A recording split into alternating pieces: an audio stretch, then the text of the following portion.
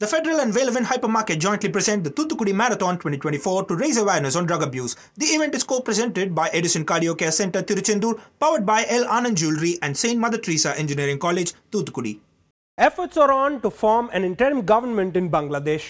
Bangladesh Army Chief General Waker-uz-Zaman, reportedly related to ex-Prime Minister Sheikh Hasina, is on the job. Or so he says.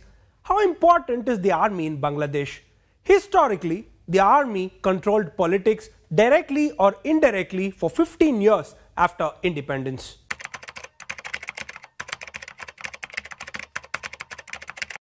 After independence, fighters of the Mukti Bahini, which led the insurgency, became part of the Bangladesh army. But tensions began to emerge within the army due to discrimination against those Bangla soldiers who had not rebelled against Pakistan in the lead up to the liberation war. Then came the first military coup.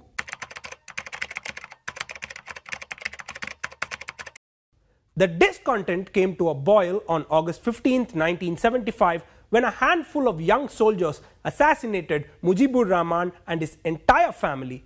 His daughters Sheikh Hasina and Sheikh Rehana escaped death as they were out of the country.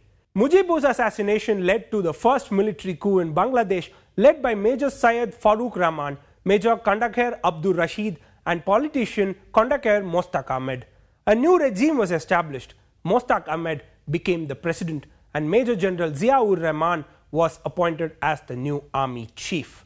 On November 3, 1975, months after the first coup, Brigadier Khalid Mosharraf, who was seen as a supporter of Mujib, led another coup and appointed himself as the new army chief. Mosharraf put Zia-ur-Rahman under house arrest as he believed that the latter was behind Mujibur Rahman's killing. Then came the third coup days later on November 7th, launched by left-wing army personnel in collaboration with left-wing politicians from the Jatiya Samajtantrik Dal. Mosharraf was killed and Zia-ur-Rahman became the president. Zia-ur-Rahman formed the Bangladesh National Party in 1978, which won the general election that year. But in 1981, he was overthrown by a mutinous army unit headed by Major General Manzoor. Then in 1982, then Chief of Army Staff Lieutenant General Hussain Mohammad Ershad took power in a bloodless coup, suspending the constitution and imposing martial law. He overthrew President Abdus Sattar of BNP, who had succeeded Zia-ur-Rahman. Parliamentary democracy returned to Bangladesh in 1991, but the army influence did not stop. In 2006, political turmoil erupted after the BNP Jamaat government's term ended.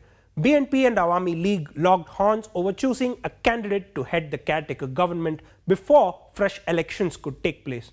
In October that year, President Ahmed declared himself the leader of the caretaker government and announced that elections would be held in January of the following year. However, on January 11, 2007, Army Chief Lieutenant General Moin Ahmed led a military coup, forming a military-backed caretaker government. Fakhruddin Ahmed, an economist, was appointed the head of the government. Moin extended his tenure as army chief by 1 year and the rule of the caretaker government for 2 more years. Military rule came to an end in 2008 after national elections were held and Sheikh Hasina rose to power. Fast forward to 2024, as the country is in chaos, it is the army chief who has stepped up to take responsibility. The million-dollar question in Bangladesh is, how will things be different this time? Although the country has a history of military coups, this shift in power has been fueled by civilian protest leading to the Prime Minister's resignation. The Bangladesh president has dissolved the parliament, bowing down to ultimatum from student protesters. In the wake of this, Army Chief Waker-uz-Zaman convened an all-party meeting to have a consensus on who would head the interim government.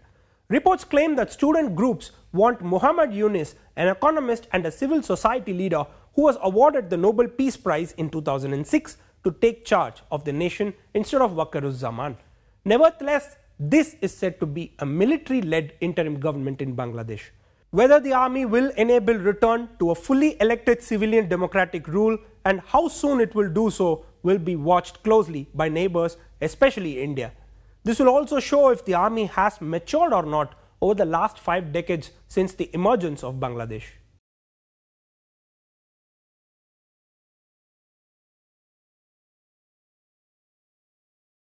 The Federal and Valevan Hypermarket jointly present the Thuthukudi Marathon 2024 to raise awareness on drug abuse. The event is co-presented by Edison Cardio Care Center, Tiruchendur, powered by L. Anand Jewelry and Saint Mother Teresa Engineering College, Thuthukudi.